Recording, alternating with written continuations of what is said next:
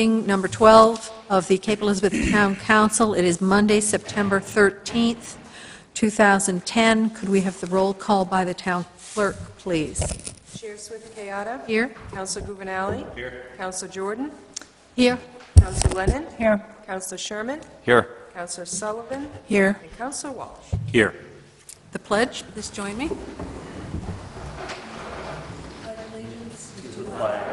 Of the United States of America and to the republic for which it stands, one nation, under God, indivisible, with liberty and justice for all.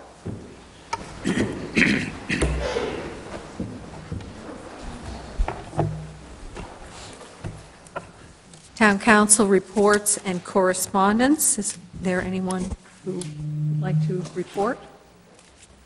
Jessica? I'd like to remind the council and the general public that tomorrow night at 7 o'clock, the Conservation Committee will be meeting in the Jordan Conference Room, followed at 8 o'clock by the Open Space Management Committee. The public is welcome, as always. And I'd like to report to the council that the Open Space Management Committee is on target to provide a draft outline to the council by September 30 as its current charge. Thank you. Penny? Yes, I wanted to remind people, I mentioned this at the last council meeting, but this coming, I think it's the 25th, this month goes so fast. The 25th of September, at Eco Maine, they're having their open house, and I really, really, really, really want to encourage people to go and attend this open house, and it's from 8:30 a.m. till 11:30 a.m., and there's going to be a lot of activities, but I think one of the neatest things is to really get a tour of the single sort and really see what happens when you're recycling your silver bullets show up there. And also there's going to be education around composting, but it's an activity for the whole family, so I really want to encourage people to attend. Thank you. Dave? I also want to remind folks that the Municipal Operations Review Committee is continuing its work, and our next meeting is Thursday, September 23rd at 7 p.m. And Mike, is that meeting in the town hall? Yes, it is. Okay, at the town hall. Back up. The Jordan Conference Room. Thank you. Anyone on this side? No? The only thing I wanted to say was I wanted to thank everyone who attended our workshop on land use amendments and planning on September 7th. It was not televised, but we had a good turnout, so thank you. And we will be continuing to work on those issues, including discussing some of them tonight. Now we have the first of our opportunities for the citizens to speak or discuss items that are not on tonight's agenda. If there's anyone who would like to speak on one of those items, please come forward to the podium.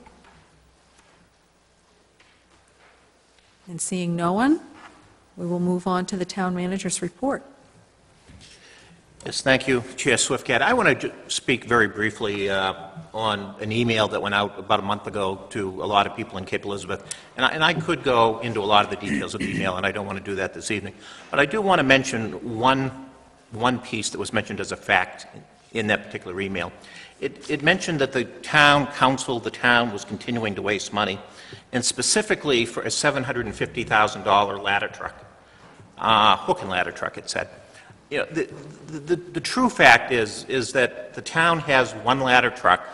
It's 17 years old, and it costs $343,000, not $750,000. You know, and there's many other parts of some of these emails and other comments you read elsewhere that sometimes are far from the actual reality. So I'd just encourage folks, when they read things and they don't seem to be believable, or they just seem so far off, I'd really encourage anyone to check for other information. If it isn't believable, it probably isn't. So, you know, it's a $343,000 truck, not a $750,000 truck, and it's not something continuing to waste money. It was purchased 17 years ago. You know, really the facts are so far off. And, you know, and partly as a result of that, one of our volunteer firefighters was at a fire down in Shore Acres a week or so ago when the ladder truck was being used, and a citizen came up to them and said, oh, it's the first time it's being used all year. You know, probably not the best approach to one of our volunteer firefighters when they're at a fire scene. But, you know, in particular, you know, if you look at that ladder truck, you look at that it's a 40-year vehicle. Yes, it needs work every so often, as it will in a couple of years when it's 20 years old. You know, it's still, you know, I can remember seeing that ladder truck down at Portland Headlight one day when it was extended over the rocks right next to the lighthouse, and actually the fire department wet team was able to lift someone up out of where the tide was coming in, and actually was saved by that ladder truck, as well as the great dedication of our wet team members. You know, yeah, we can share vehicles as we do, where South Portland has a number of ladder trucks, but, you know, I just think it's sad that particularly our fire volunteers are being approached while at fire scenes, complaining about a ladder truck, in part based on erroneous information. And again, I could go into lots of other things that I've read recently that just aren't true, but that one particularly concerned me because I saw immediate results from it in terms of what happened at that fire scene. So just want to mention that, and again, encourage everyone as they read different things to, you know, don't hesitate to pick up the phone and look for some additional information. So thank you. Okay. Thank you very much. Okay, the minutes of the meeting held August 9th. Do I hear a motion? I move to accept the August 9 minutes as read. Seconded. Okay, it's been moved and seconded. Are there any amendments or corrections? Hearing none, all in favor? It's unanimous. Thank you.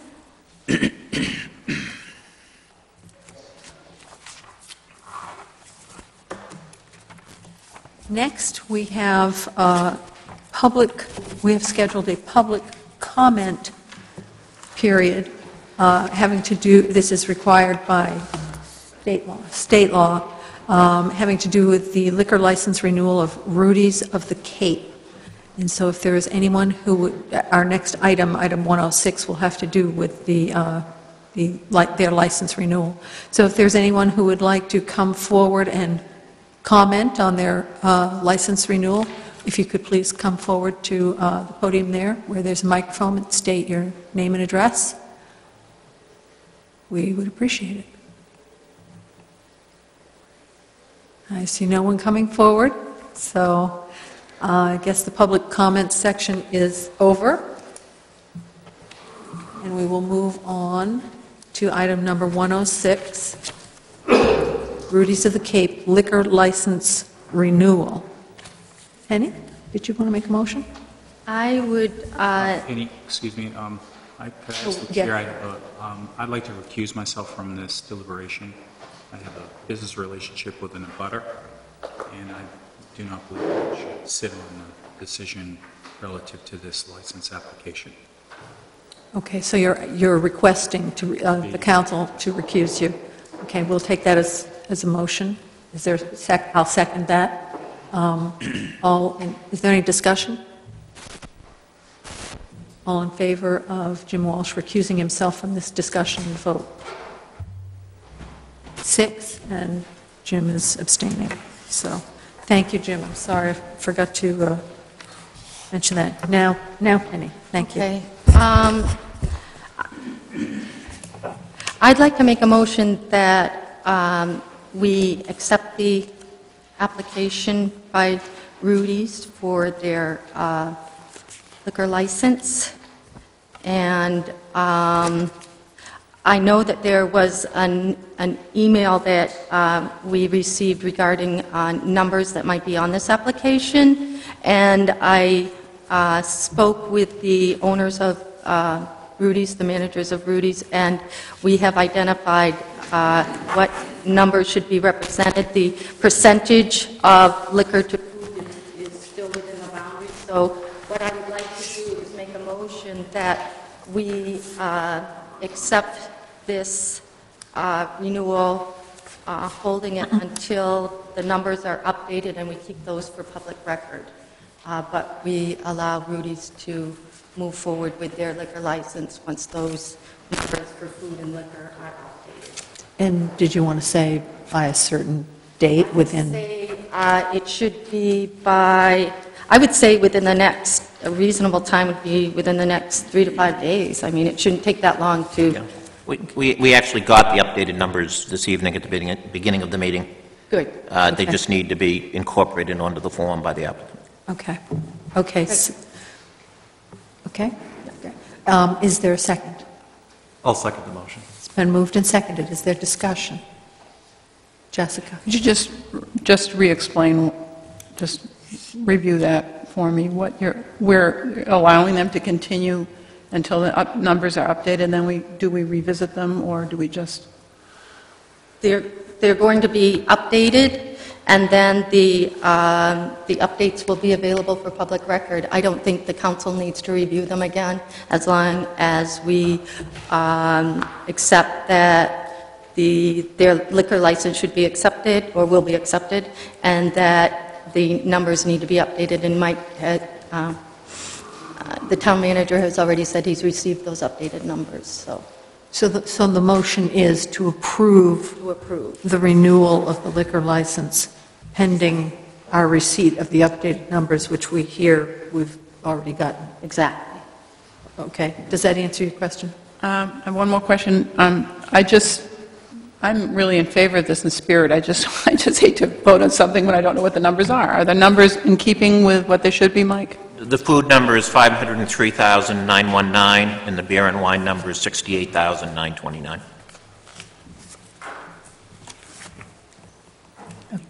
You're all set? Okay. Dave? I had the exact same concern that Jessica had, and it seems to me that those numbers, based on my anecdotal evidence, would be sort of more than what I would expect, so I'm a lot more comfortable now approving this application for renewal. Okay. Any other comments on this side? No? Okay. It's been moved and seconded and discussed. All in favor? 6. And it's unanimous.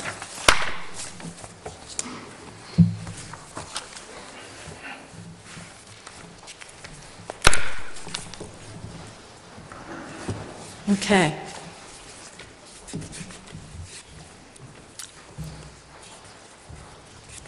Thank you very much. Next, we are moving on to a public hearing on some amendments to our tree ordinance.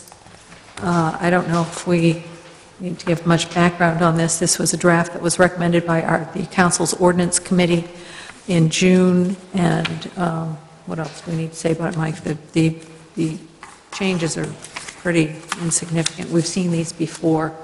We just needed to make sure we went through the proper form and had the public hearing. So if there's anyone who would like to come forward to make to the public hearing on the tree ordinance amendments, please step forward to the podium. I'll declare the public hearing open. Okay, no one for that public hearing either. So moving forward to item 107, the tree ordinance. Do I hear, yes? A motion? A motion? I would move that we adopt the amendments to the tree ordinance. Second. It's been moved and seconded. Are there any comments or is there discussion? Jessica? I have just 2, and one is just more of a typo. And I was wondering on section, the second part of section 18.3.5, tree permits required. Work may be done so long as the tree warden is informed thereof within 2 days. I'm wondering if that ought to be 2 business days. That'd be fine. Would that be okay? I'm sorry, which page? Are you- It's page 3, top paragraph. 3 days. Oh, okay. Just to, instead of saying 2 days to 2 business days. And business days is used elsewhere. Okay. And I just thought it's clear, just so there's no.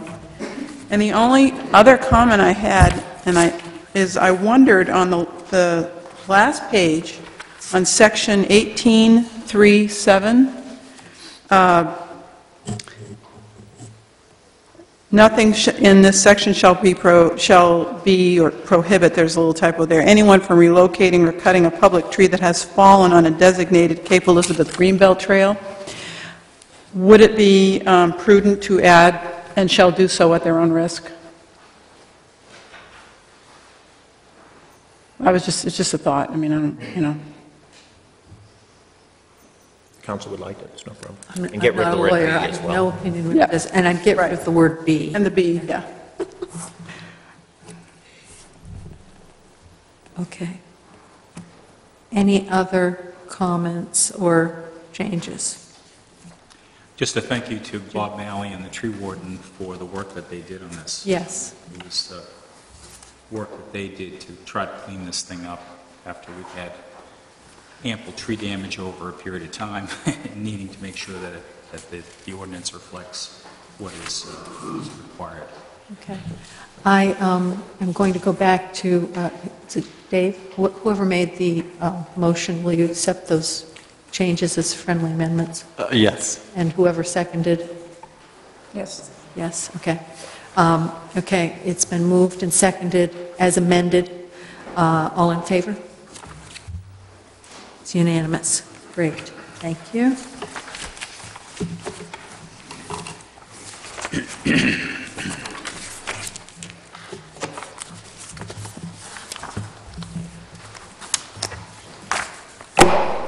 Next, we have another public hearing, which has to do with some, the council wanting to get input from citizens on the potential for a pay-per-throw option method of dealing with trash, and also, basically anything else that's on your mind about trash, recycling, getting rid of waste. We're sort of open to hearing it all. The rules for public hearings, participation at public hearings are laid out in the agenda. I hope there were a pile of agendas in the back, but basically we ask people if they'd like to speak to please come up when the public hearing is open. We ask them to come up, speak at the podium because there's a microphone there. Please state your name and your address, your local affiliation if there's something relevant about your local affiliation. We put a time limit of 3 minutes on each person so that everybody gets a chance to speak. So if you have something on your mind having to do with paper bag, paper throw, recycling, trash, whatever, now's your chance. So I'll declare this public hearing open, and whoever wants to come up, just, it helps maybe if 2 or 3 people can line up. If we're going to have a whole bunch, you don't have to have a long line, but it will help. I've got a little timer here, and I will try to politely give you the word if you're going over, if you're going over 3 minutes. Thank you very much, sir. Yes, go ahead, please. My name is Richard Berman. I live on Hannaford Cove Road. And my thoughts on this are, my concern is that it could be a hidden tax. Unless it's tied to a tax decrease. In other words, all the money that's raised by selling bags goes to decrease our taxes. That'd be great. But it doesn't feel like that's part of it. So to me, it starts to look, feel, and smell like another hidden tax, or like a hidden tax.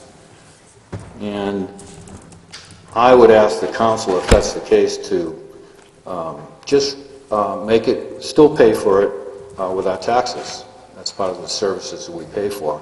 And then man up and woman up to the fact that, okay, here's the cost. Maybe we need to spend less maintaining Fort Williams because we've got to balance a budget.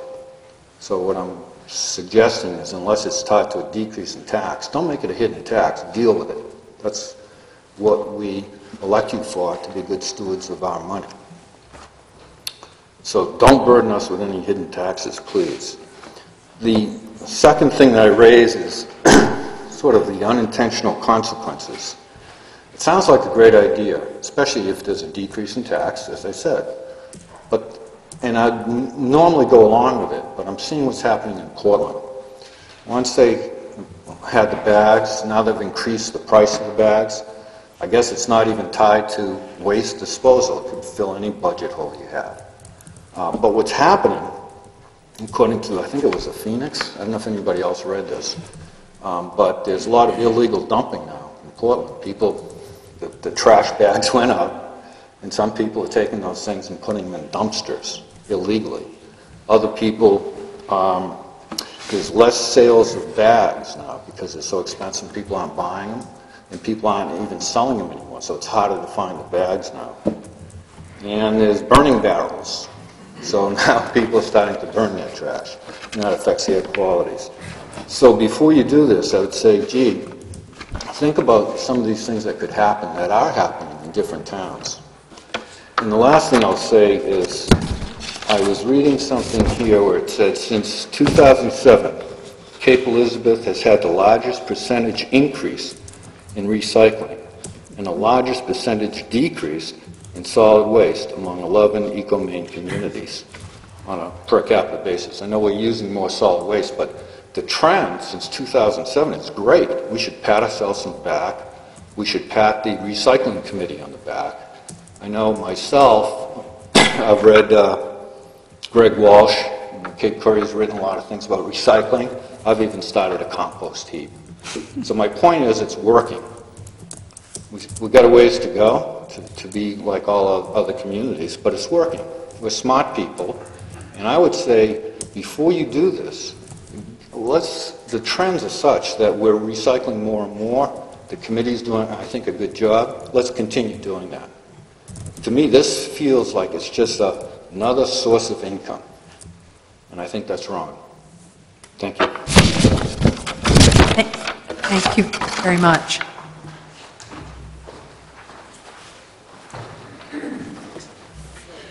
Herbert Dennison, 63 Sperling Avenue.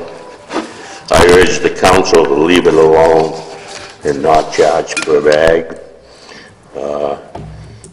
I agree with the gentleman before. It's another way of raising revenue. And, you know, I would remind the manager and the council at this time, we are in a recession. We shouldn't be looking at ways to raise more spending.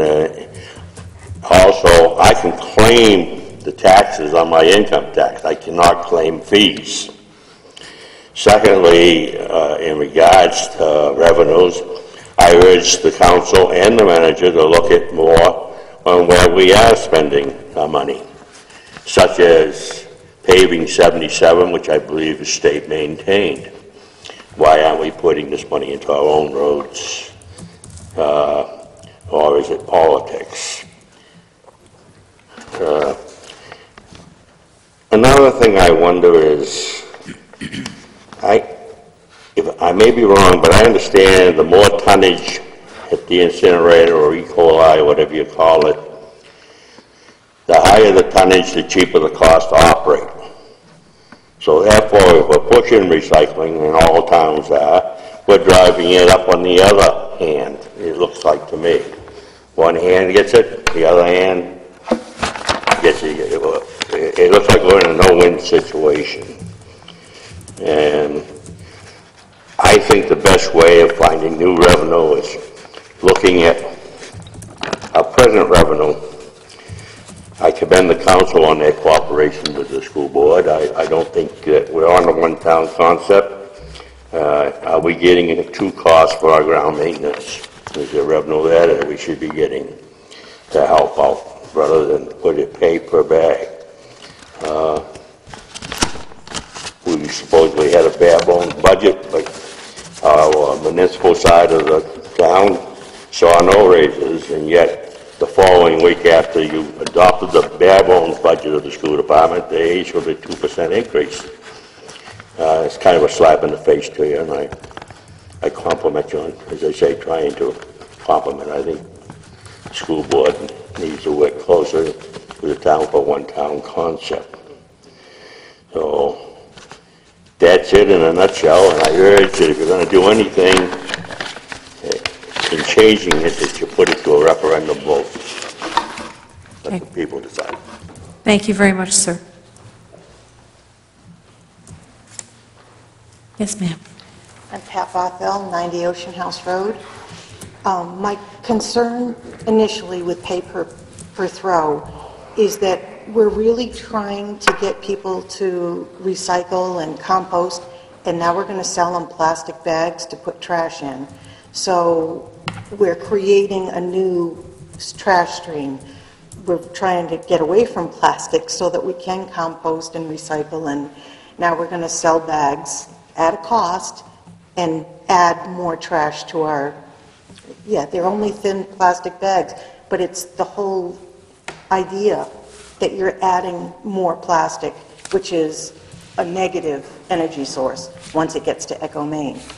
I really like seeing that we're recycling more and more and more. My own family does not create one trash bucket barrel a week. We're far less than that. What my chickens don't eat, we vermicompost. And I think educationally, there's a lot more that the town can do that maybe the recycling committee is working on before we take a step. I don't think this is a hidden tax. I think it's a tax. It's paying more for what we're getting already. And we may need to do that, but I think that we need to exhaust every other avenue. I've got questions, and I don't know where I'd find the answers about whether or not we're actually recycling all the metal that we collect, because scrap metal prices are elevated right now, not quite as much now as they were, but is that just all getting hauled off? Are we paying to have it hauled? Or are we collecting money on it because it is worth something? I just really think there's a lot more things that we can do before we take this step. And I'm concerned as a business owner because we've had trouble before with people dumping trash in our hopper, in our dumpster that we have. I think this is going to drive that up. We're seeing in some other communities that we've been through, we are seeing more trash in the woods and on the side of the road than we've seen before. And I mean, I don't know what else you can attribute that to. So those are my concerns. I appreciate that there's a lot to weigh here, but if it's just that we're spending too much money at the dump, then I think that the line item in the budget needs to increase, and we pay it so that everyone can see what it is. It is a tax. There's not a way around that. Thank you. Thank you very much.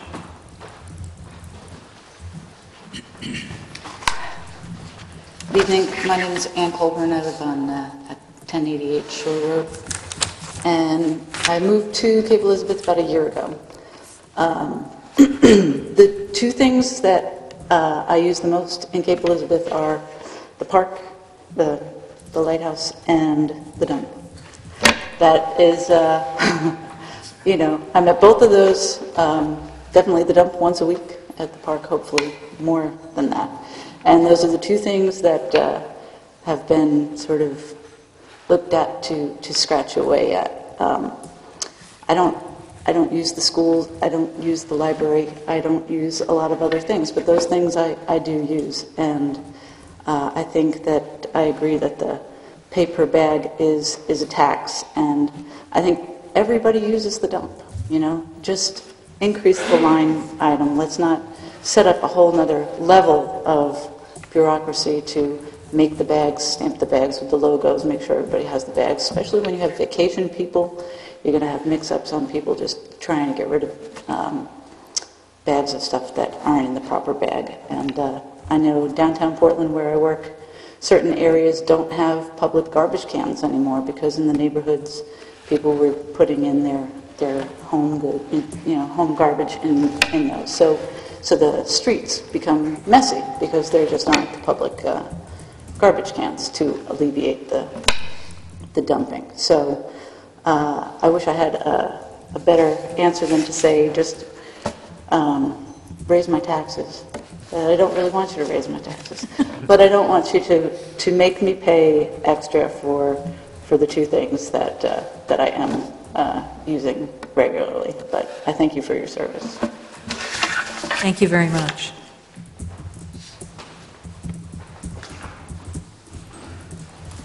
Yes, sir.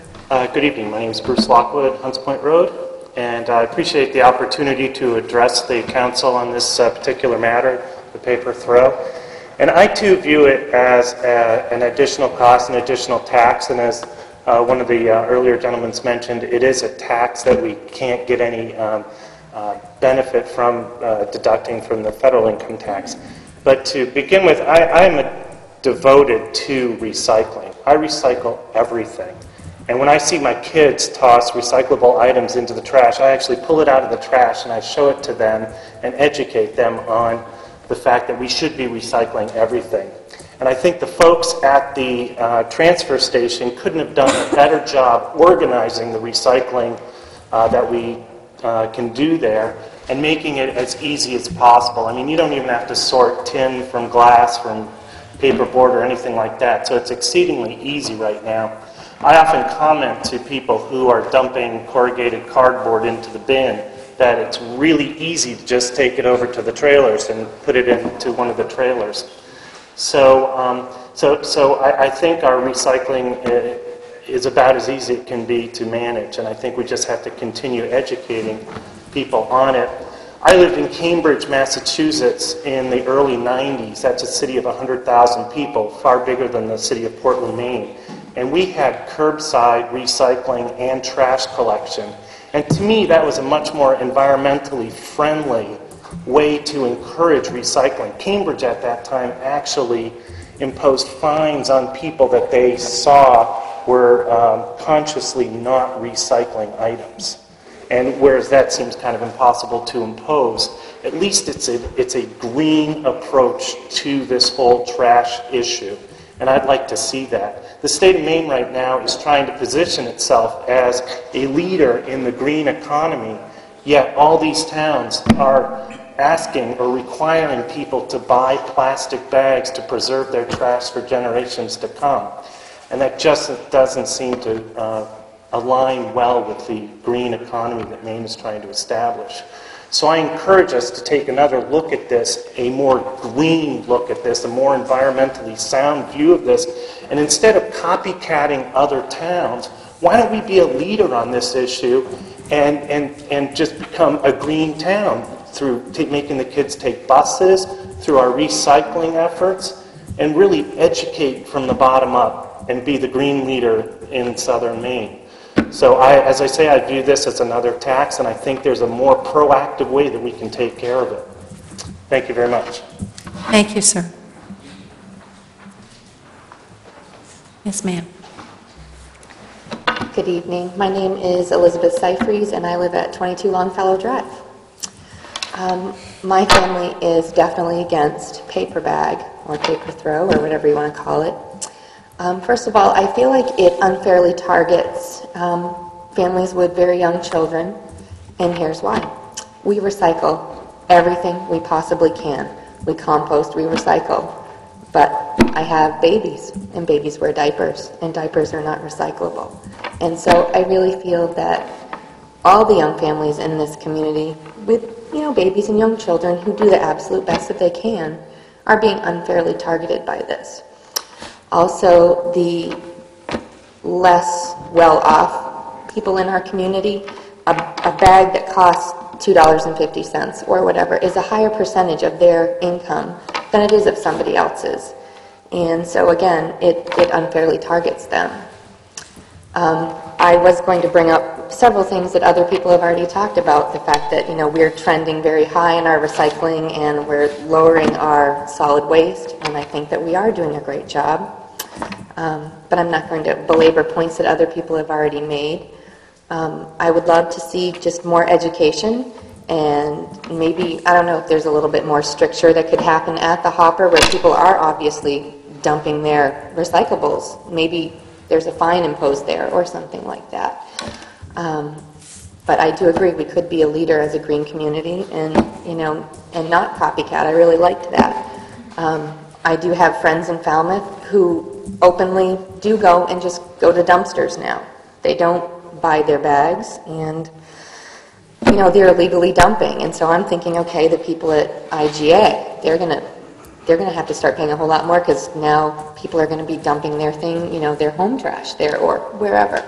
So I do urge the council to, rethink this position and look at alternate ways of continuing this, great progress that we've had to decrease our cost at the dump.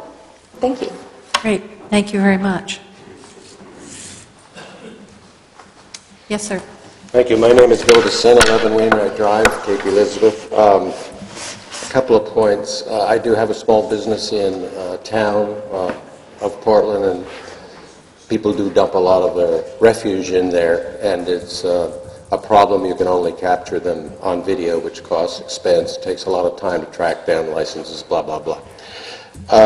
I came from a town before coming here that had paper bag. I had no objection to it, except that I found it very inconvenient. I had to go down to the town hall to buy the bags. Unfortunately, the town hall was closed Saturdays and Sundays, so for a working family, it was very inconvenient. They closed 4:30 during the weekday, and it was just tough doing that. It seems to me it's an inconvenience to run one place and grab bags for a price and then have to fill them up and then take them off to the transfer station. And as for the price, when I moved into this town, over a 5-year period, it jumped 70% from $3 per $5 per bag. And so I was spending, with a family of 5, somewhere around $500 a year just in this. So I view this really, as everybody has said, and I think there's no doubt about it, it's just another source of revenue and a tax to the people, just indirect, unless you prefer to give free bags and or refund that revenue stream on your tax return. I do think it hurts larger families, poorer families. I think that's been said. But it's the convenience factor that's really not easy to live with. It's just time away from your schedule. Thank you very much. Thank you very much. Yes, sir. Hello, my name is John DeMarco. I live on Chevers Road. I won't be here too long. I'm pretty much just repeating what everybody else has said. My family is definitely against the pay-per-view bag. I know you have a tough job, and we do appreciate it.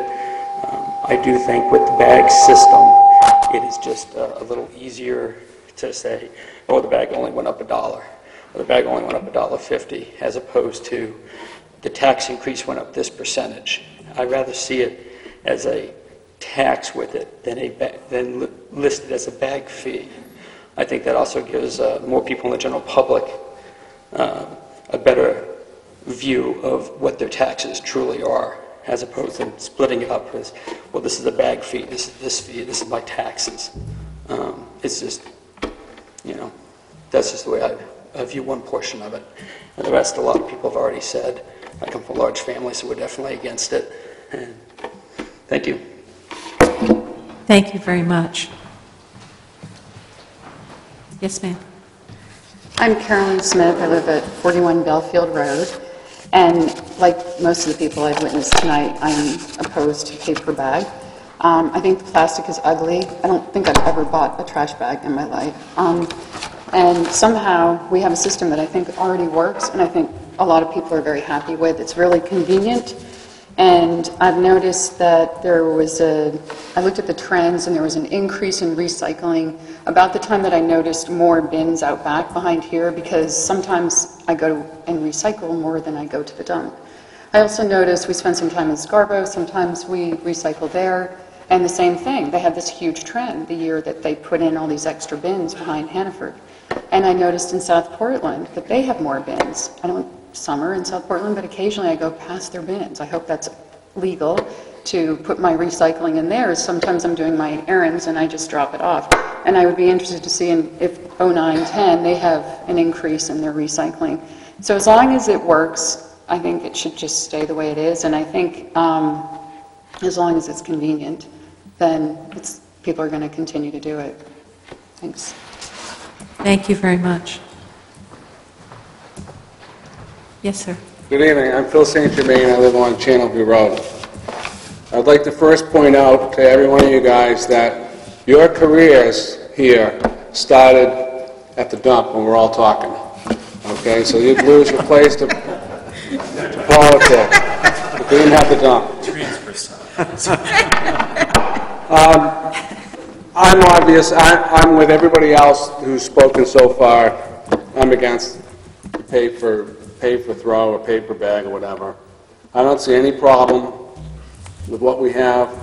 The cost to our family as a percentage of the total cost of the town is more than fair. We get great value out of our tax dollars, and this is one of the values that we get. 32% recycling seems pretty good to me. I know the people in the recycling group, I'm sure, are working hard at trying to get that number higher. And there's got to be a better way to do that. This creates needless bureaucracy, added labor to make sure everybody pays. Seems like kind of a foolish job to pay somebody to stand there and to make sure that everybody used plastic bags that the town sold for $2 or $1 or $3 or whatever it is when we collect property taxes anyways. And so I'm absolutely against it. Thank you. Thank you very much. Yes, sir. Good evening. My name's Dave Griffin, Channelview Road. I was a little late getting here tonight, so I'm not sure whether I'm saying something that somebody had already said, but I'll try to make it brief. I'm looking at it at a different way. My question to you is, have you looked at other things besides pay for throw? I did some research. Scarborough next door has a curbside pickup, both trash and recyclables. Their fees, their budget for 2010 was $1.7 million. They have 6,800 people, or 68 homes that they pick up trash. It's about 99.9% of the town, excluding the commercial. Cape Elizabeth budget this year was $840,000. There's 3,700 people in town, about half the size of Scarborough. If you calculate it out, Scarborough's paying $250 a year, about $5 a week for pickup. If you calculate it for Cape Elizabeth, it's about $4.60 per week per household. My reason for bringing this up is that there are other alternatives other than pay for bag, and I think we ought to be looking at them. Right now, there are several towns that are doing the same thing that Scarborough's doing. Cornish, Saco, Westbrook just started doing it, South Portland does it, and the canisters that they use, or the carts, whatever they call them, are provided by the town. If we go to the pay per bag, I'm sure other people said it, we have to go purchase the bag, we put the trash in the bag, and we still have to go to the transfer station. So basically, it's a little more increased cost for us. As far as the percentage is concerned, I think we got a long ways, percentage of recycling, we've got a long way to go. Gray has a system similar to ours. People take their trash to the transfer station. They're recycling 58%. And that number was confirmed to me by one of the councilors in Gray. So we do have a ways to go. So after listening to some people today, I think education must be it. But also, we need to go up and look at what Gray's doing. Gray is running it almost as a business. They are selling steel, they've got a baler for their cardboard, they've got a baler for their paper, so they sell that direct to the second man. So I think we have a ways to go, and I'd rather see you take a look at that rather than make a decision right now for pay for throw. I think there's other ways to do it. Some other towns are doing it different ways, so we ought to look at it first before we make that decision. Thank you. Great, thank you very much. Yes, sir.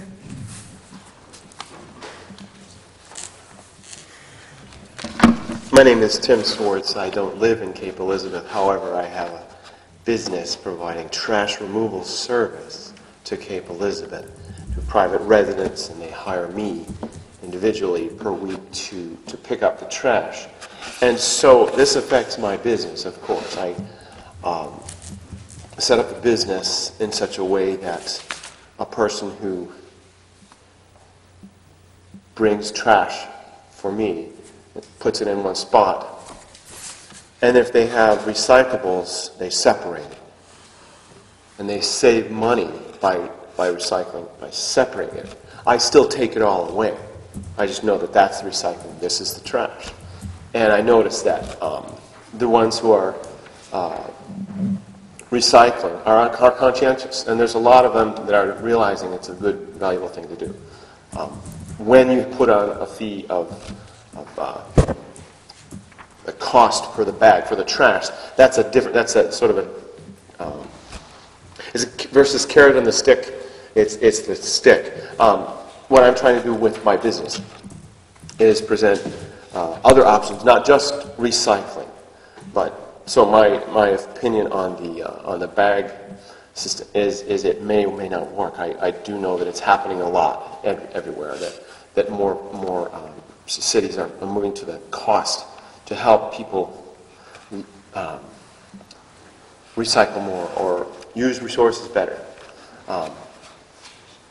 I just want to present that out there that the commercial haulers, that I'm not representing a large amount of people. I'm just saying that that's what I'm doing. Coming here saying that in my business I realize that I'm trying to educate people who are they're giving me trash, and I can say, hey, wait, you could recycle that. You'd save money. And so then I also am educating them in several different ways. There's composting systems that I can set up. There's different ways that my business can help Cape Elizabeth. But what I'm saying is that I appreciate that you do want to meet the budget. I just hope that it also in meeting the budget doesn't hurt, like's been mentioned already, the homeowners that have young kids that have there's not a large income. But I don't know how to make that equitable. I'm just saying that trying to use the carrot method of getting people to do more. I have my website, swartzenterprises.net. So just check it out. And if you have any interest in getting an advocate for composting, for sustainable, for using more resources wisely, I'd be willing to work with you guys. But I'm just saying that not everybody knows about composting. Not everybody likes it or understands it. But it can be another way to reduce the trash, and more of a carrot method. Thank you. Thank you. Anyone else?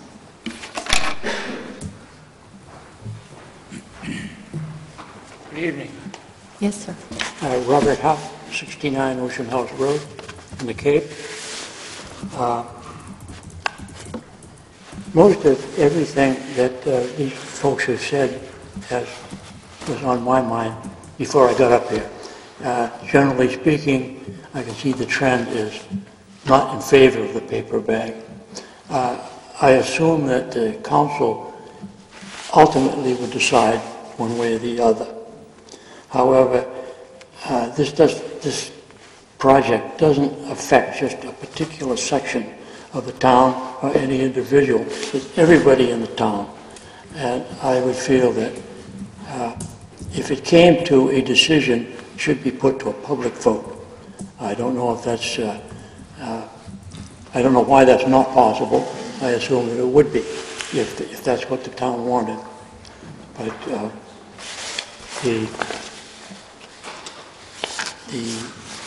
direct benefit, from my point of view, is actually nothing. It's more work for me. It's more expense for me. It looks like an open door to raise the price of the bag. If the town office needs another computer, we can grab a few more pennies from bag. It looks like an easy way to pick our pockets, that's all. Basically, what other people have said in opposition to this project are my thoughts as well. So I won't go on. Thank you very much. Thank you, sir.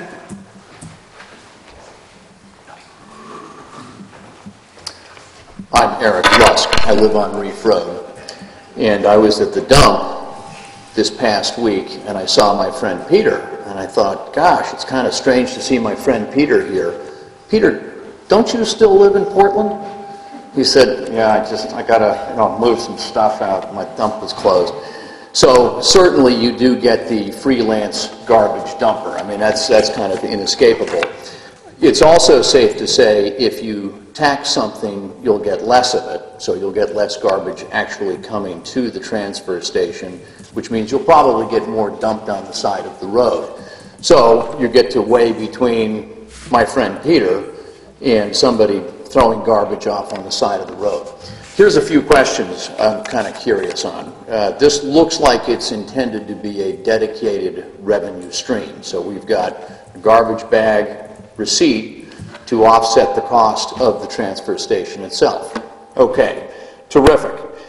How do we go about assigning the paper bag tax receipts or revenue receipts to go strictly for the function of paying for the transfer station itself? If we are going to have the paper bag tax or revenues receipts, does that mean we're going to get rid of the cost of the transfer station from the property taxes themselves? It sounds to me as if we are going to be replacing one revenue stream to fund this transfer station with another one. Will then property taxes go down to reflect that removal? Then the other question I've got, and maybe I missed this someplace and you've already got the answer. Are the costs of the transfer station rising, or are we having to take money from funding the transfer station to fund some other town activity? Thanks. Thank you, sir. Is there anybody else who would like to speak?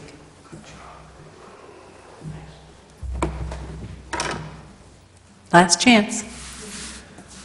Okay, thank you very much. I can assure you that I'll declare the public hearing closed on paper throw and trash, and I can assure you that all the councilors were very eager to hear what you had to say on this subject. I don't anticipate we're going to be making any decisions tonight. This was intended to be a listening session because there are lots of pluses and minuses, and we have heard a multitude of opinions on this subject and a variety of trash-related subjects on this.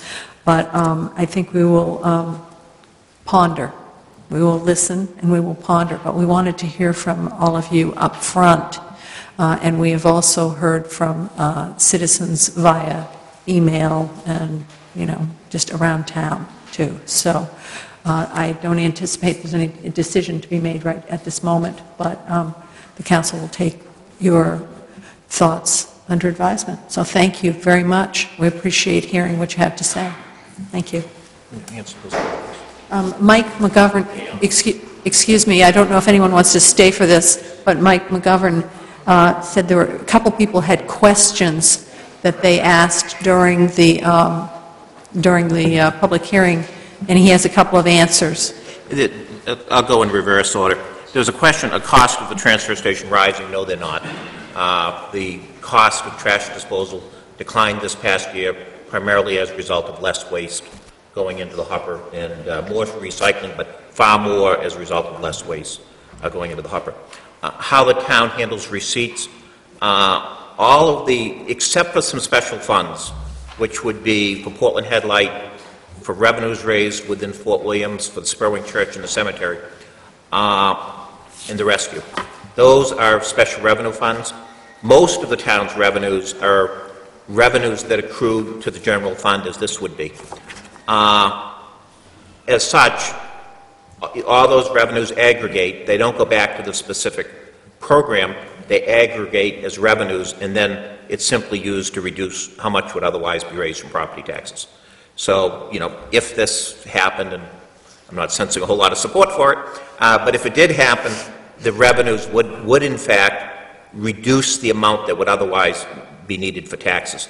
Whether or not taxes would then be spent on some other issue, you know, schools or whatever the issue is, I can't say. But it's definitely a bottom line reduction, any of the revenues. I would like to comment on Mr. Berman. I don't know if he's still here, maybe not, but he had mentioned that there was an article in the Phoenix, one of the newspapers in Portland, that said that when the rates went up in Portland, there was more trash.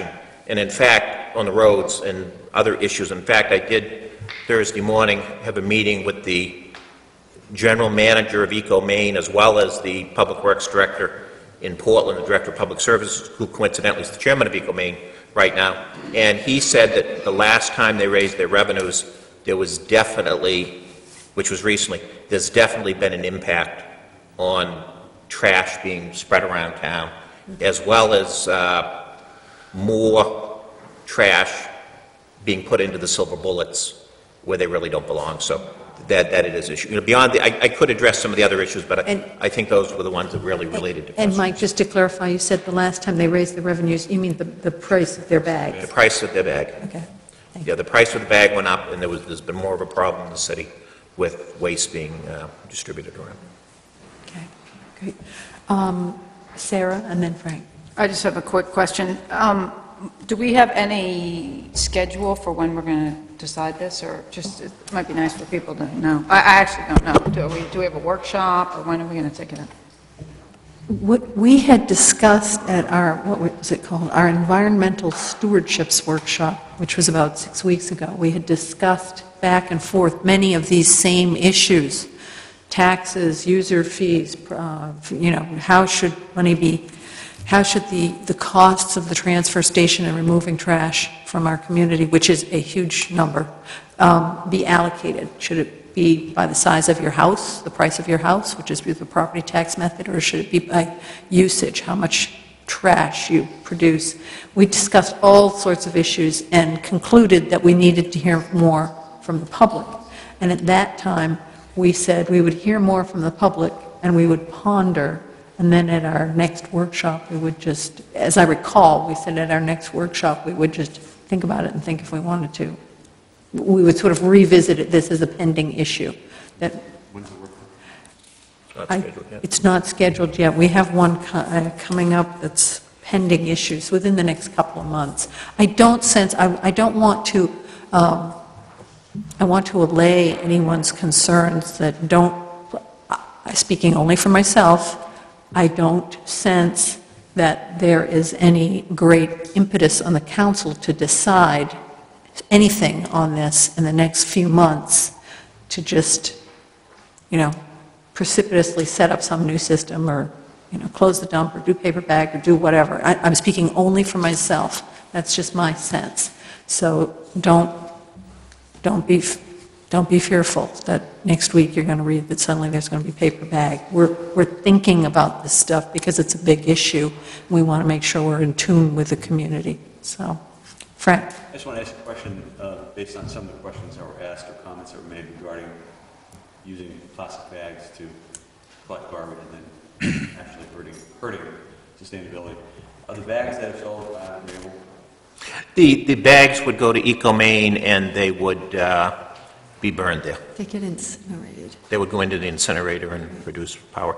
You know, there's not a large number of people, but there's some people now who bring their bags to the hopper, and they empty their bags into the hopper and they reuse their bags.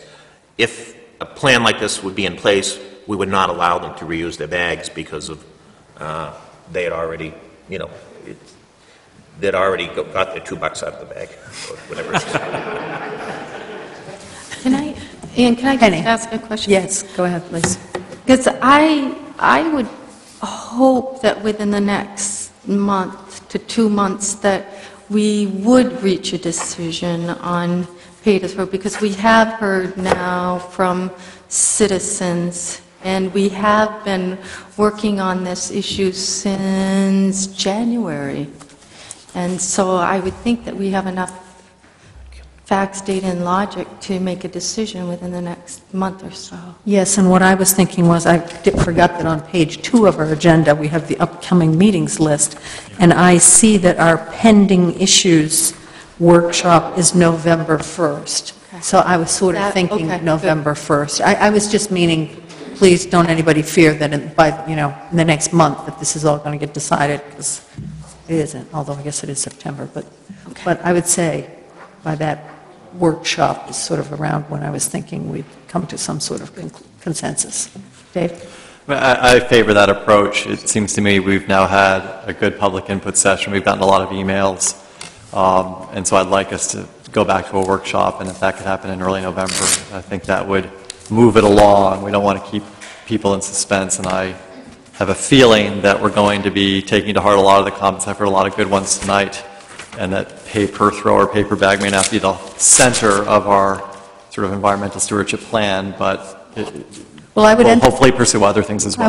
I would entertain a motion, if we want to formalize it for everybody, to entertain a motion to, or I'd make a motion, that we next discuss, the council next discuss this at our November 1st workshop that is now called pending issues, and this can be one of those pending issues.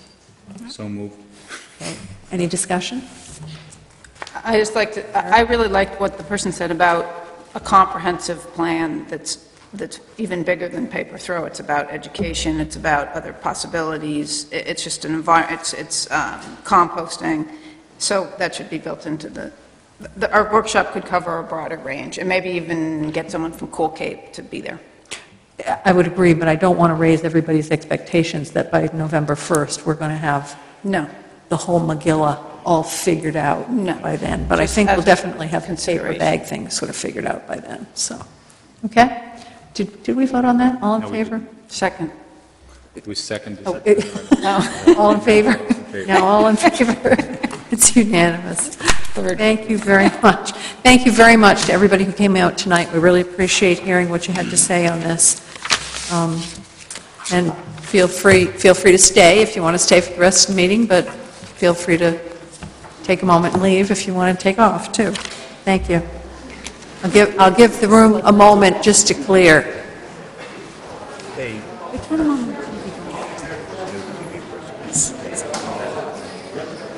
really bright for me. You're getting there. I mean, Yeah.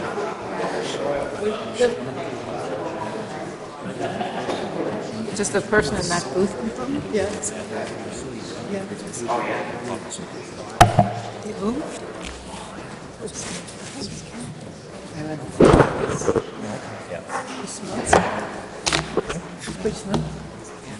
That's what really needs to be done.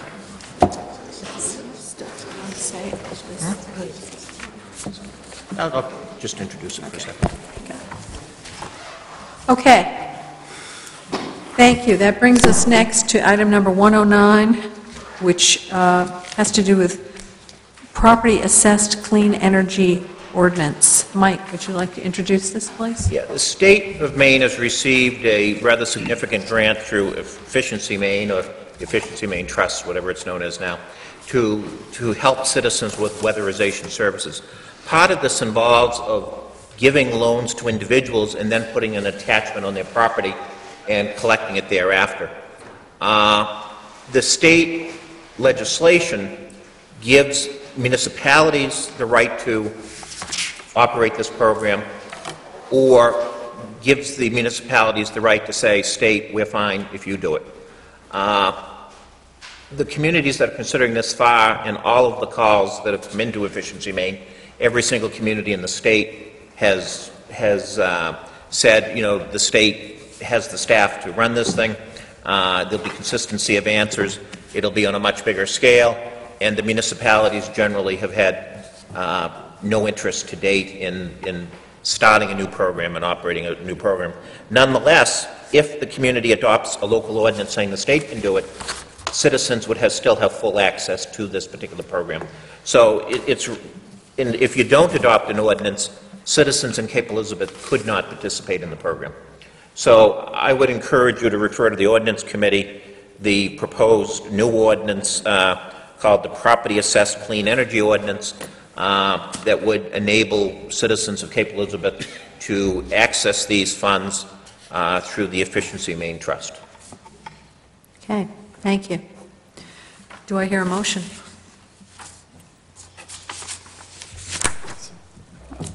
So moved. I have a question. Okay, is there a second? Second. It's been moved and seconded. Question? Mike, can you give a little bit of a, very little bit of a description of what kind of qualifications, what is required of people to be eligible for this? I'm curious how impactful it might be for our community. In the material that's online and here, there's frequently asked questions. And you know, it describes different loans, it describes why it's important, it describes why the ordinances, who is eligible to benefit from a PACE loan. In a town that has established a PACE program, any residential property owner is eligible to benefit from a loan so long as the property and its owner meet the following criteria established in the law. The homeowners have a debt-to-income ratio of not more than 50%, they're not overloaded with debt. Property taxes and sewer charges are current on the property. The project's not subject to any outstanding tax or sewer liens. There's not a reverse mortgage, and there's not a notice of default, foreclosure, or delinquency which has not been cured. And the actual energy improvements need to meet standards for payback. Okay. Any other questions? Yes, Jessica. So what happens with this? This would, you're recommending that this go to the Ordinance Committee? Yeah. The Ordinance Committee would review it and then recommend back to the council any action? And then there'd be a public hearing, and the council would adopt or not adopt the ordinance as proposed by the Ordinance Committee, or as you did tonight on the tree ordinance with amendments as you choose. Okay. Yeah. Any other questions? But this, as proposed, and I haven't read all the details of it, there's no cost associated with Cape Elizabeth. That's the intent, is to place the entire administrative burden on Efficiency Maine Trust. And with this, and I'm just trying to anticipate questions, this in any way lead to the possibility of higher state taxes to support this program? You know, I don't determine long-term policy for the state of Maine, but should. The state of Maine has received a grant to do this, and Efficiency Maine Trust is a brand-new state agency. Came into place on July 1. Efficiency Maine used to be part of the PUC and is now separate, and it appears to have good leadership. I think John Brodigan is This money came from federal stimulus money, and the idea is that it's sort of a 10-year revolving loan, so once it gets going, assuming everybody keeps paying it off the way it's supposed to, it will keep going. So that's the theory, at least. Michael, do you have any sense of how many citizen towns in Maine are going to go forward with putting an ordinance like this in place? It's too early to tell. We've been lobbied heavily to get the process moving by, you know, people interested in energy conservation and people interested in seeing this grant be successful. You know, I can't predict what all the councils and boards of selectmen will do, and obviously in some town meeting towns to adopt an ordinance requires a little more work. My guess is some will begin to do it. It'll stall out because of procedural issues. The legislature will probably slightly amend the law when it comes back in December, the new legislature in January, just to make sure it's at ease. This ordinance is drafted as the model ordinance that the state recommended, with you know, Cape Elizabeth substituted for City of Town. Any other?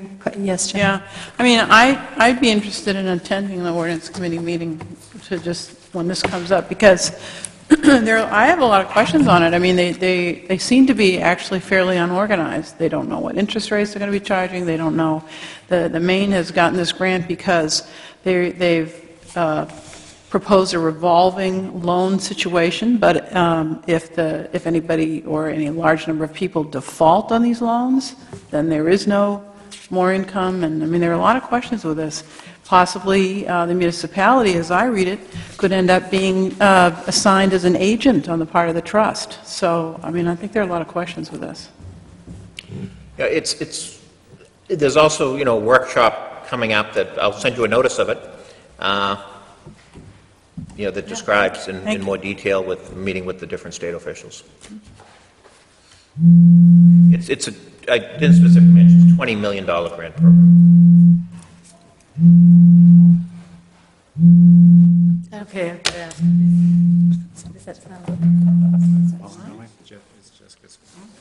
Okay. I turned it off. Someone's phone, maybe? Mine's off. I promise, mine's off. Thought the foghorn was approaching. Sorry. Okay. Okay, so I can't even remember after We've that. moved Did we? Seconded, but we haven't voted. Okay, let's vote on it. All in favor? Okay, it's going to go off to the ordinance committee. It's unanimous. Thank you. Thank you, Mike, for that explanation.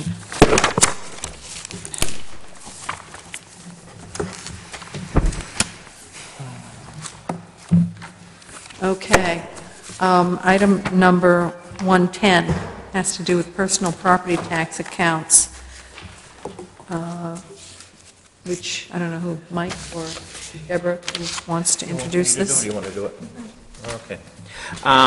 Deborah is our de facto tax collector, even though she doesn't have the title, and works very hard at collecting all of our taxes.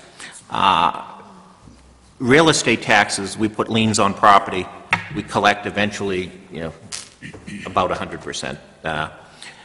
Personal property sometimes are tougher to collect, particularly when they're businesses that are no longer here.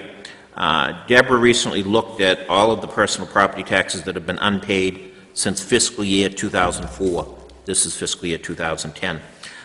There's a total unpaid since then that we believe is uncollectible, either in one case of $121 because it wasn't assessed right, which sometimes happens, and then the balance of them are businesses that are no longer here. We went to great effort to collect one of them. That's $811.73. Right now, we think we're throwing good money after bad. The total of all of these is $1,235.96.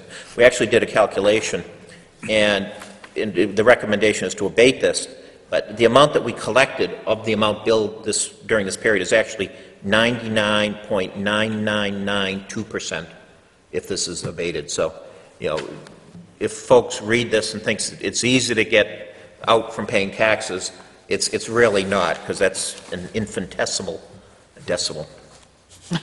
So the recommendation of the tax collector is to abate the amount shown in your memo dated September 3rd, as indicated. Is there a motion? So moved. Is there a second? It's been moved and seconded. Any discussion or questions? David? I don't want to identify the business openly here. Of course, it's all a public record, but the business that's ignored a court order to pay the taxes, can you give me any background on that? Yeah, that was a laundromat that was once down here at the shopping center, now does business on Broadway in South Portland, right next to Angeloni's. I'm a customer, so. Yep. Keep going. How many ways can you get out of that shirt, David?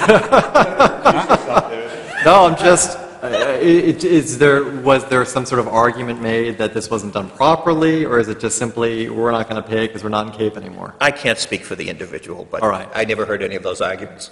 Okay, well, I may ask myself next time I'm at that place of business. Okay. Jim?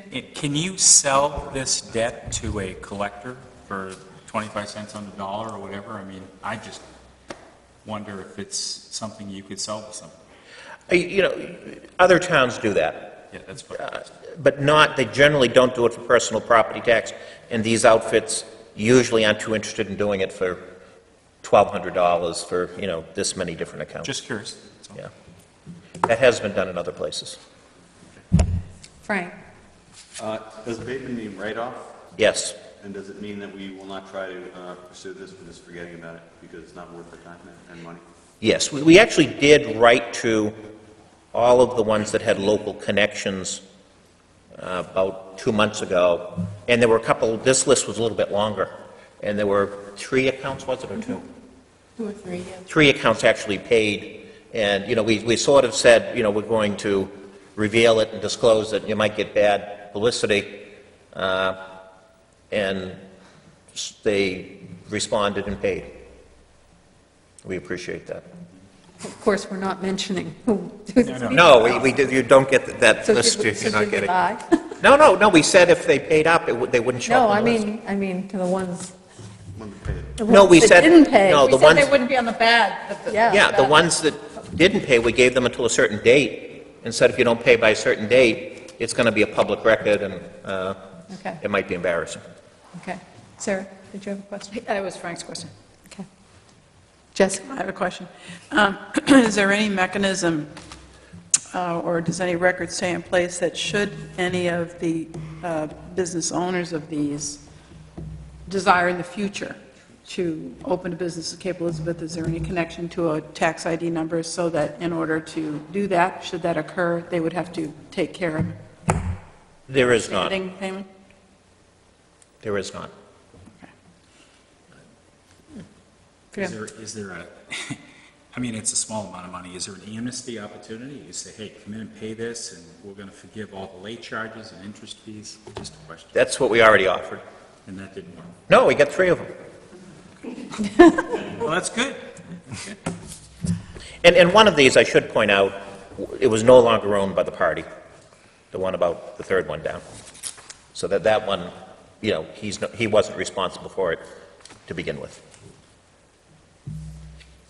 Sarah? I think in light of all the enormous amount of work Deb Lane has to do, that we should take this off her desk.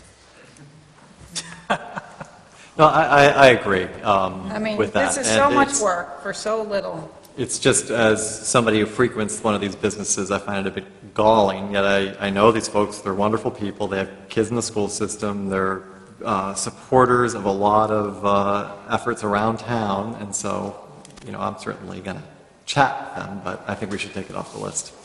Pick your shirts up first. Well, I mean, Yeah. I have no worries about that. You hope I'm not watching this. $811. Okay. It's been moved and seconded. Anything anybody else wants to say? No? All in favor of abating these?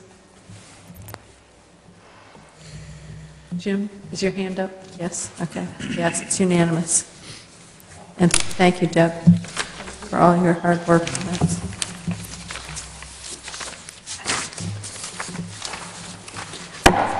Okay. Item number 111 has to do with the comprehensive plan.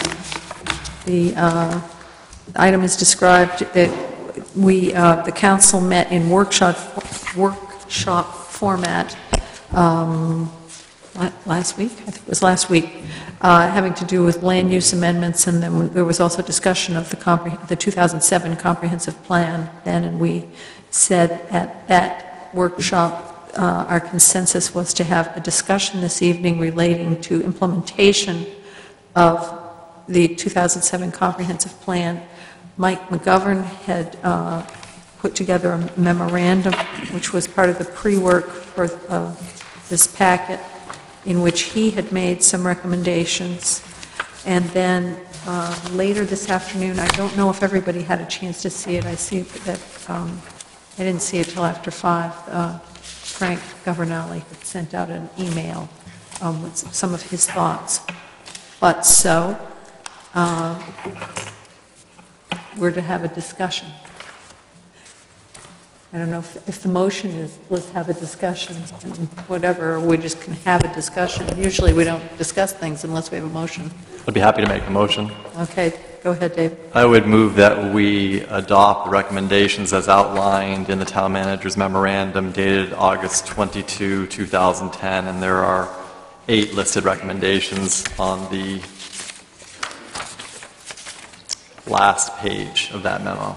And that's what I'm referring to. Okay.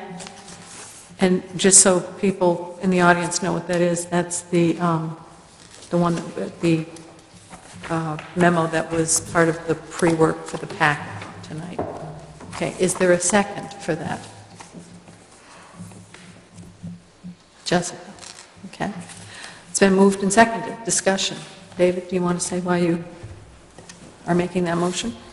I thought the memorandum was very well done, and I actually appreciate the fact that the town manager waited until after we had held the workshop, because I understood his position was not wanting to sort of weigh in too early until there had been an opportunity to have at least that session and have the council discuss among themselves how they may wish to proceed. It seemed to me that the implementation steps in the comprehensive plan that the town manager was recommending we put in the back burner, it made sense to place in the back burner given all that we've learned about growth projections in the last several weeks, and yet it would allow the planning board to move forward with some important implementation steps in the comprehensive plan, and I think it makes sense to revisit some of the land use implementation steps in 2012 once we've done some work on other aspects of the comprehensive plan. So that was my overall feeling. I appreciated the work that Frank put into his proposal. My concern in reading that was it seemed like a lot of these steps may even be beyond the purview of the planning board. They seem more sort of policy setting. And I am more than willing, as a town council goal for next year, to consider a lot of what Frank had placed in his memorandum, but it seemed to me it was asking perhaps too much of the planning board and maybe was sort of beyond what I view as their sort of mission or authority. Okay. Jim? Is there a way that you can take what Frank has, and it seems as though what Frank has done is he's synthesized a lot of what's been written by citizens in email fashion, but also what he's heard directly, as well as what we've heard. Is there a way that you can take parts of what Frank has and what Michael has recommended and collapse the documents and make sure that we've covered all the bases, that we've effectively got a working document and a directive to the planning board that is as comprehensive as we as a group can have? Because I think there are pieces about what he's asking. While I see the policy components of it, I do think that it does kind of put a larger, more, call it a 50,000-foot view on what it is that we're asking to be done. And I just wonder if there's a way that, rather than rush to a decision tonight about the document that Michael's prepared, that we take the two documents, good work on the part of both individuals, and see if there's a way to collapse it so that we can make sure that the decision that we make and the work plan that we generate for our planning board is exactly what it is we ask them to do. I'm just concerned that, it's good information. I mean, this is fabulous work. And I just would hate to have us not sort of put that into our current thinking. Yeah, I think I appreciate what the manager put together, and I also appreciate what Frank put together too. I tend to think there's a lot of stuff of value in both documents.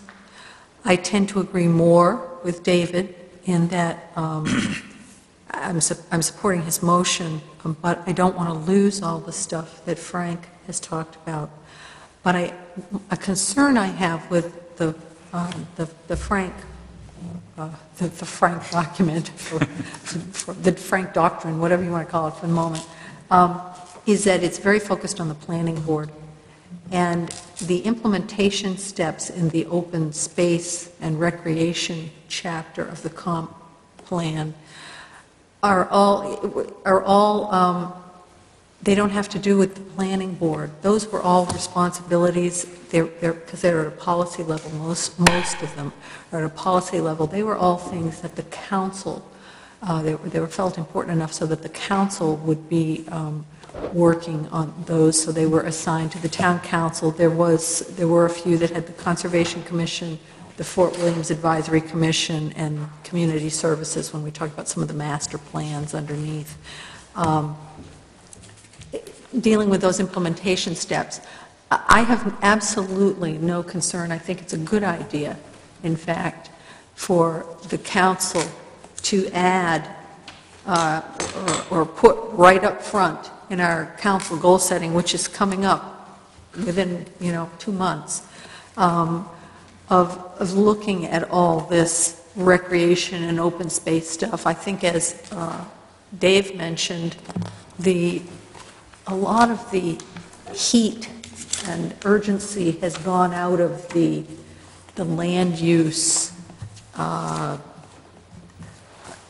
issue in terms of the numbers. The numbers are changing, have changed significantly. We aren't looking at a projection, a 3-year-old projection looking forward of 330 units of housing that might have to be developed until 2020.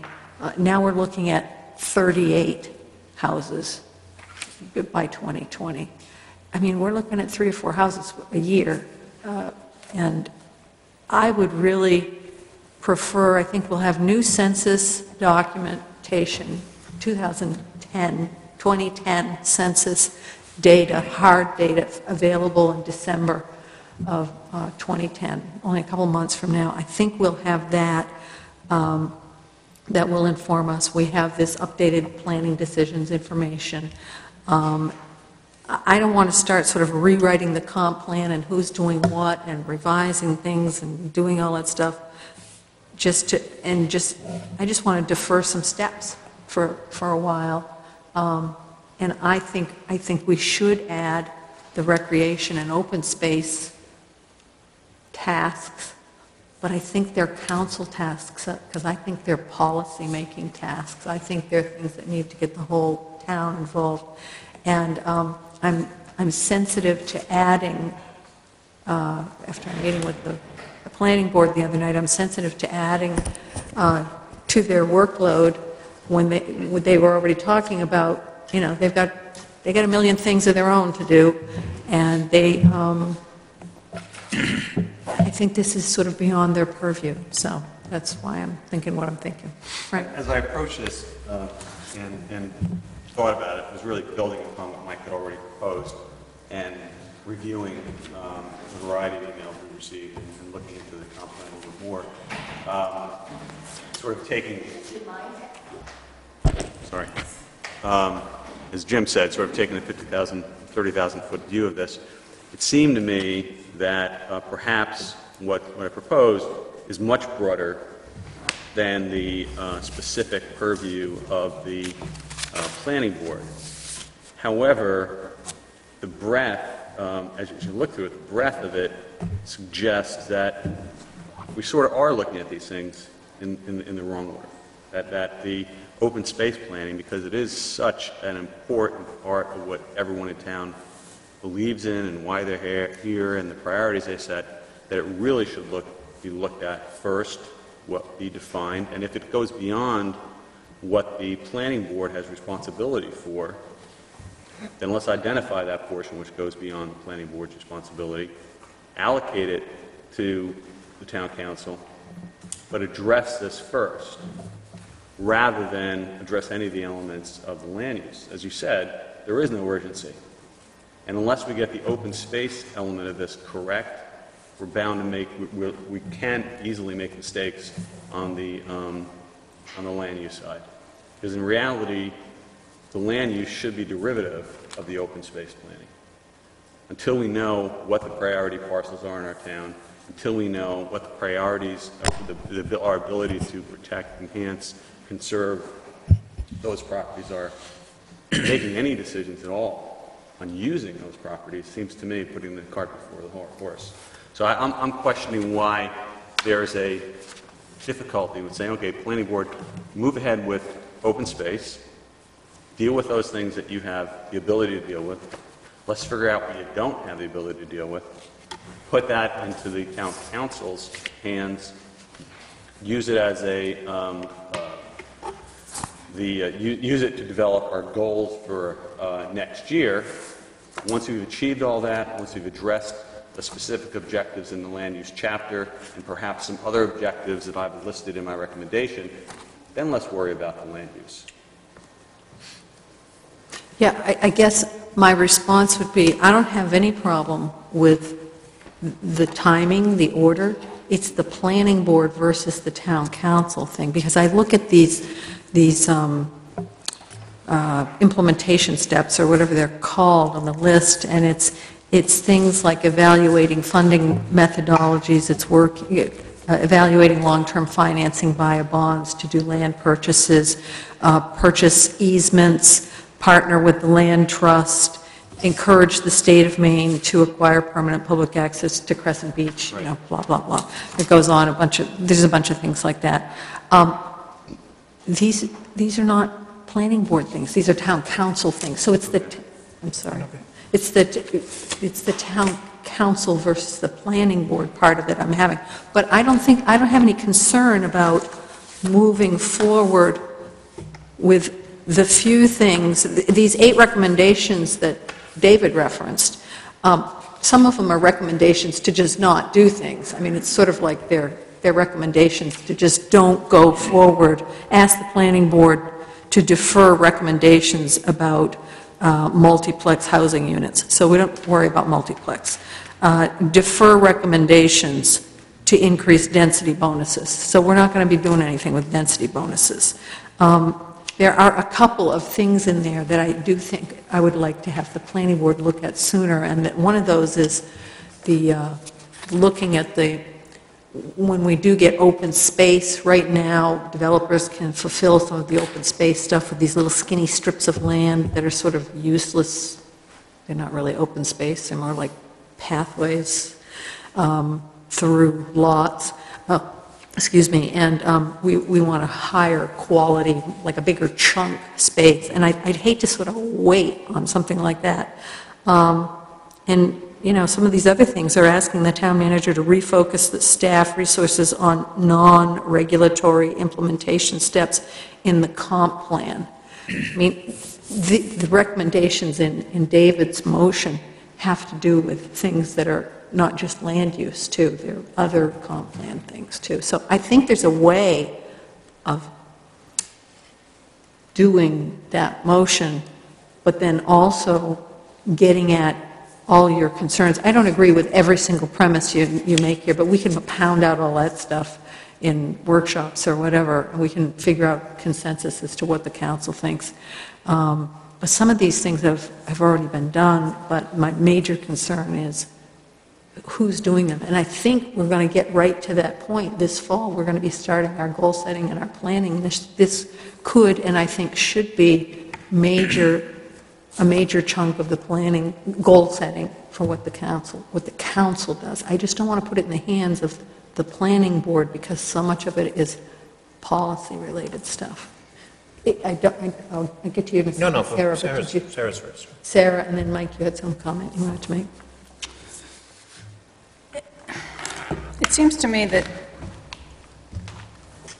I agree with Frank that he took what Mike said and built upon it. So I don't think that they're two separate things. Essentially, Mike said, let's do it in the reverse order. Let's cope with the open space provisions and the other things, and that will drive the land use. And I agree with that. And then Frank said, okay, what would it look like to put it first, and what were the specifics that we would need to look at, which I think was very helpful.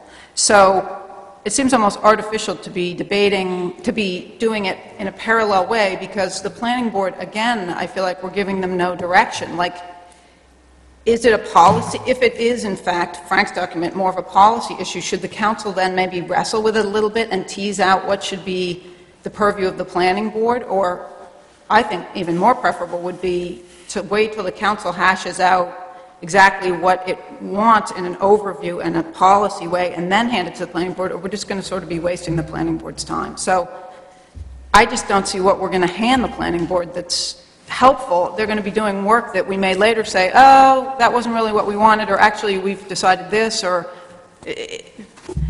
we're having two separate groups do parallel work not talking to each other that appears to me to make no sense. If it's an umbrella policy we need to come up with, then let's pause in sending it to the planning board. So I like Jim's idea to roll these two documents into one and wait until then, till the council can then say, okay, let's hand it to the planning board. Although I appreciate what Mike did, and I think it was a great jumping off point, there are things I don't agree with, and I wouldn't want a wholesale vote for it tonight. For example, I don't like number 6. I think it's an artificial deadline. I don't understand why it's there, and I think it makes no sense. It may be 6 months we can take up the land use section if we're all done with the open space, or maybe the open space is going to take 2 years. Why wait till 2012? So I don't know how we can combine them right now, or we can take part of a workshop or whatever, but I'm not in favor of sort of saying, okay, planning board, do what you can, because I feel like that's, again, wasting their time. I'd rather have more specifics to hand them. So I really like Jim's idea if we can do that somehow. Penny. A couple of points.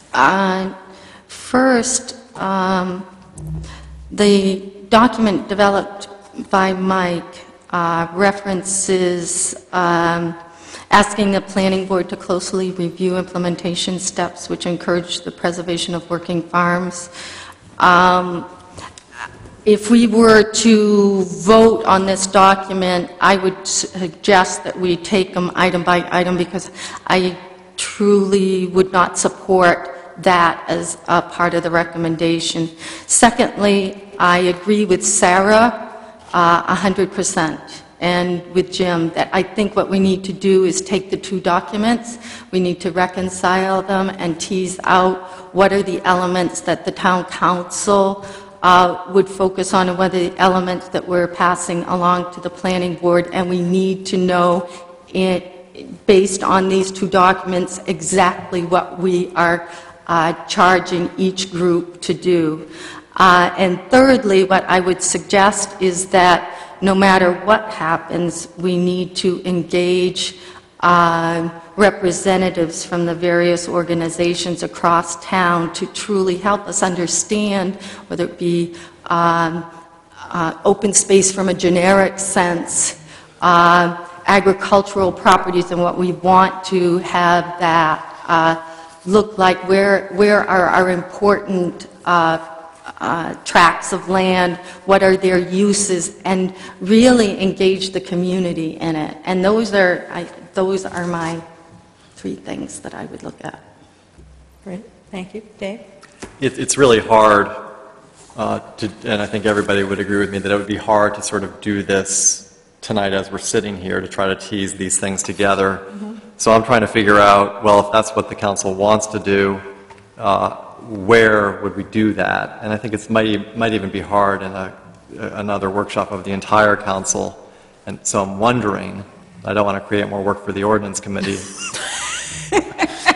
but Frank is actually on the ordinance committee, as is Jim and me, and I'm wondering if we were to try to hold a meeting that's obviously open to the public, and with the new rules, there would be opportunity for folks to participate, but we could try to see if there's a way to tease this together. I don't view these 2 sets of recommendations as inconsistent, and I actually would be more in favor of asking the planning board to move forward on hopefully all of these recommendations, or most of them, because I do think if I read through these implementation steps that follow all of the goals in the open space and recreation section, that except for maybe one of them, they're all town council.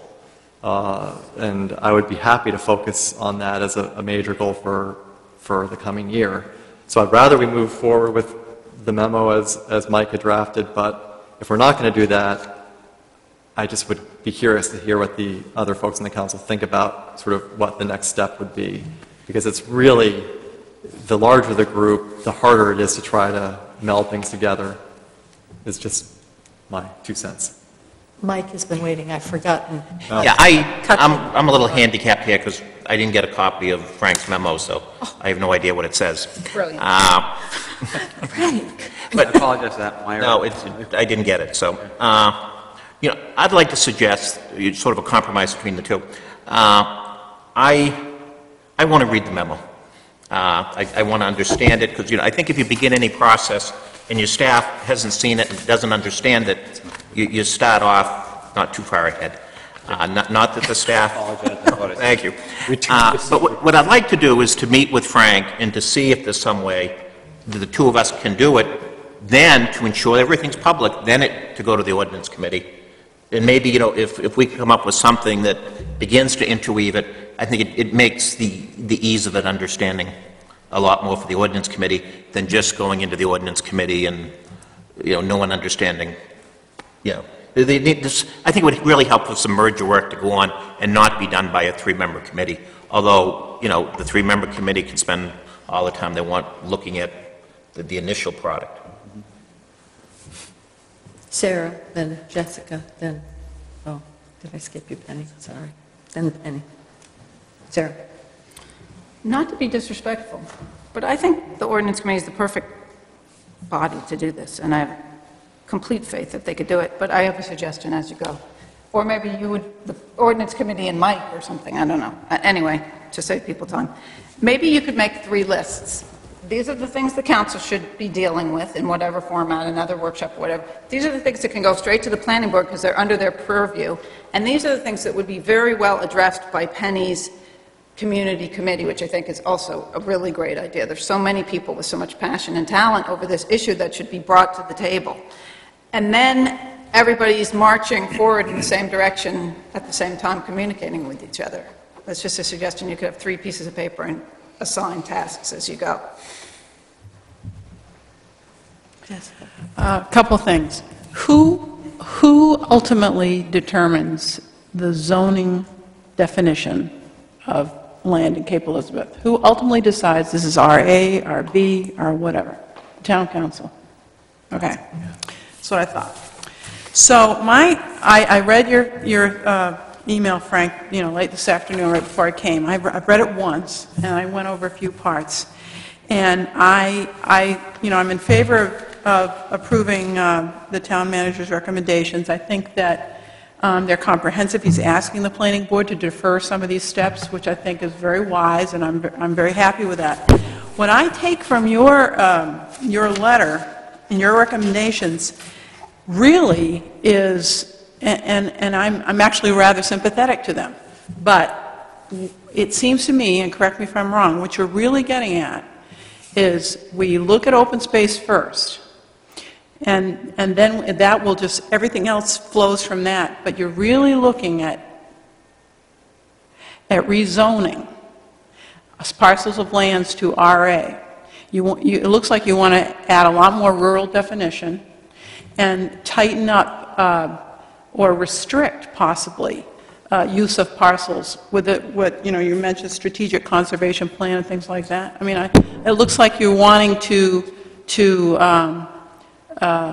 further restrict the use of some of these rural areas in a way to protect them. I think that's a very good point, or raising a good point. And I think but it highlights one of the issues here.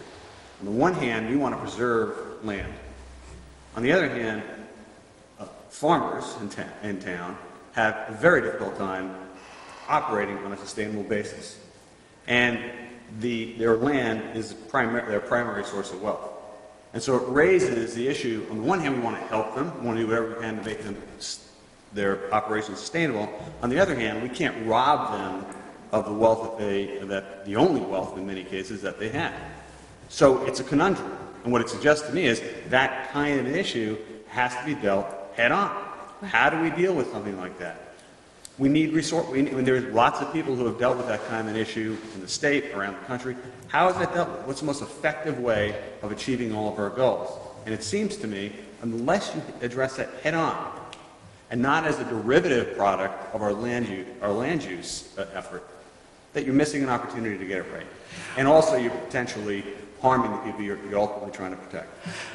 Well, and I agree in theory because, but I see this as so critically important that we must take very careful, diligent steps and not rush and not try to, and try to go along with, Ann and I think David's recommendations because, ultimately, you could have a situation where and again, I want things to remain open, but I also see other problems, such as people losing the value of their land if it's so restricted because people want to remain abused. And again, I want it to remain open, but I'm seeing lots of, I guess, unintended consequences or what have you, and I think that it really is important for us to be very careful to go forward under the structure that we have.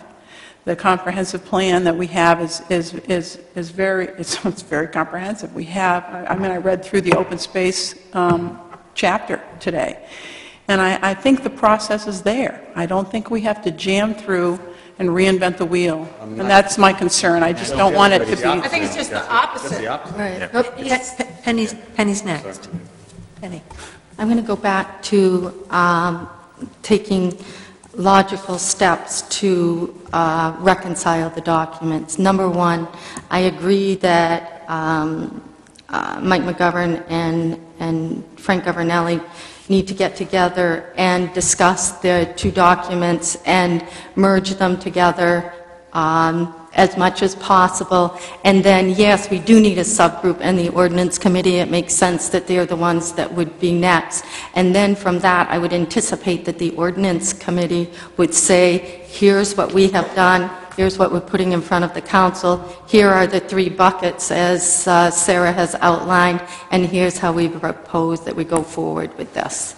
And that, to me, is what makes the most sense. And I don't think it's trying to jam something through. I think it's, as Frank has said, and Sarah and others, it's less step back, less know what we're making decisions on, and less answer those big questions that are not always addressed. That's kind of the elephant in the room. And I think we need to hit them head on. And I think that's what's being suggested. David.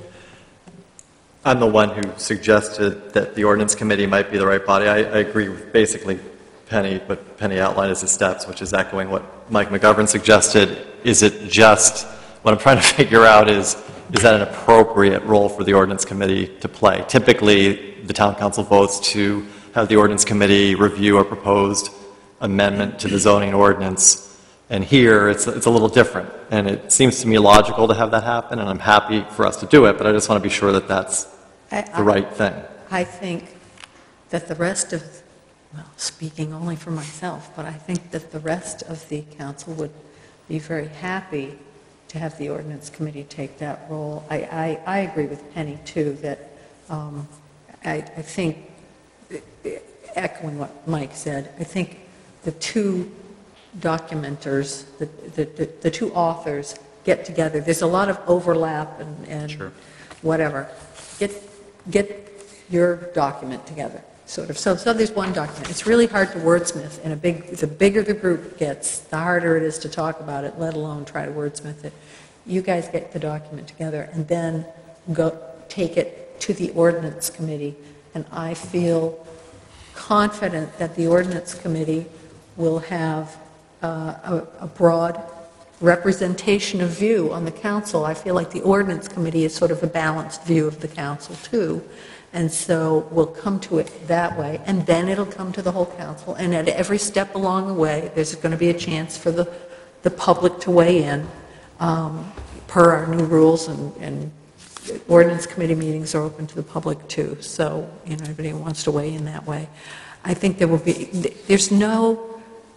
the thing I just want to keep emphasizing is there's no really super, super duper rush to this. I mean, it's important, so we should do it and get to it.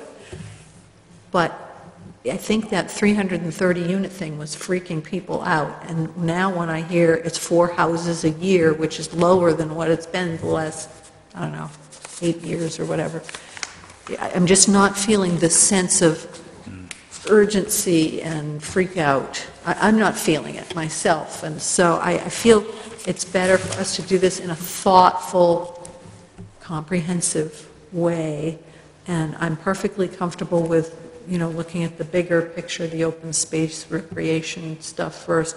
Again, my concern, which will get pounded out somewhere along the way, I don't know where it'll come out on, is the who's doing what on this. But I think a lot of that will come out as it flows through this process that Penny has outlined. So we do have a motion on the table. I don't know if you want to withdraw your motion or if you want to vote on it and then make another motion to do this new process, or what? I think it makes more sense for me to withdraw the motion. I'm hearing a general consensus among the council that they're happy with the Penny Jordan approach.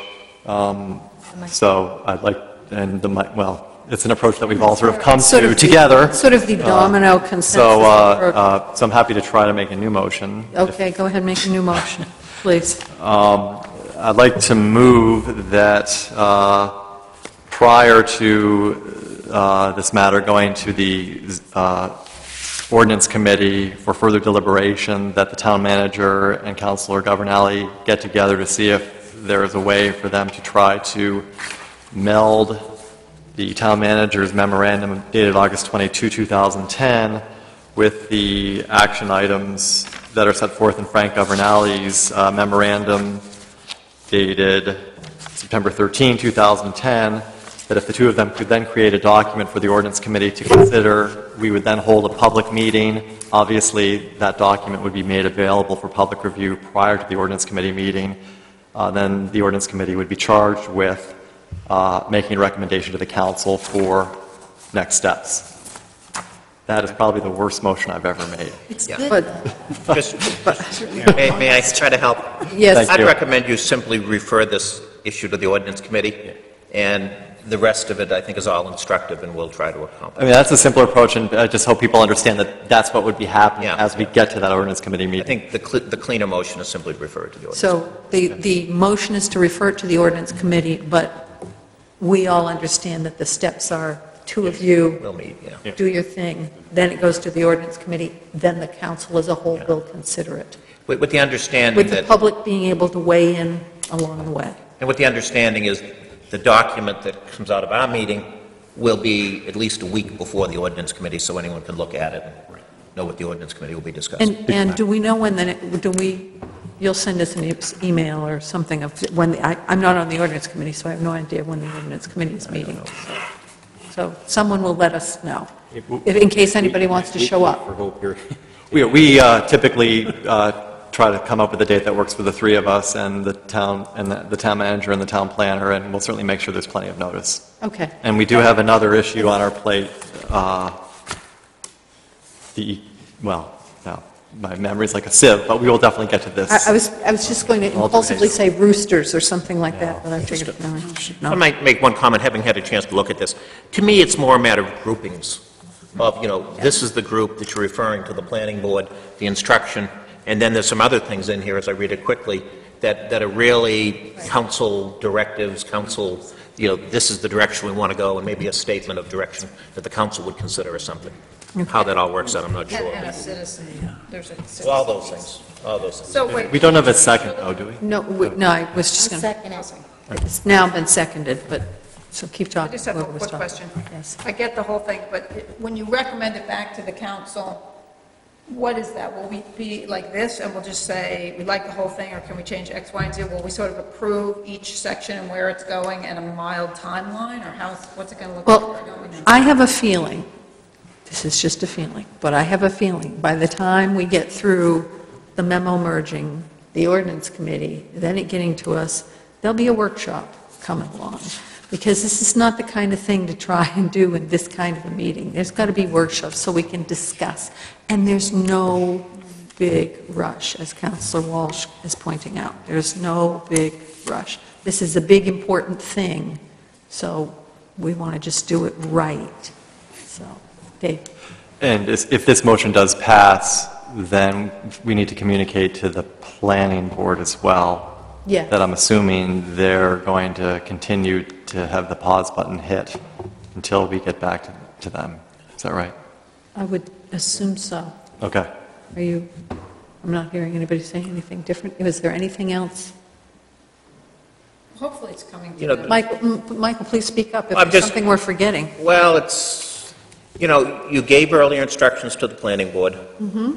The planning board participated at your workshop. Mm-hmm.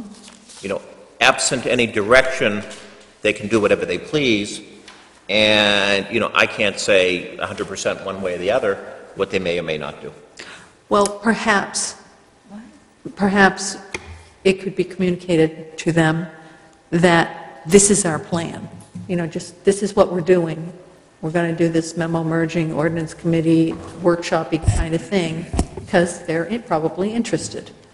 But so far, there are no specific direct marching orders from the council. I mean, there have not been any votes that I know of that have said, do this, do that. And just based on the sentiments of the chairman of the planning board, I just can't believe that they would move forward simply because they're volunteers, they're citizens, they have other responsibilities. I don't think they're going to move forward until they really get the clear direction from us. You can keep him posted as you go. Yeah. Definitely. Yeah. David, maybe if you could just call him, or you're chair of ordinance, and you worked with him to set up that, I'd be happy to. the agenda the other night, that would be helpful. Penny? Can I just ask a question for clarification? Mike, when you say they can do whatever they please, can you explain why you made that statement? Yeah, I'll try to.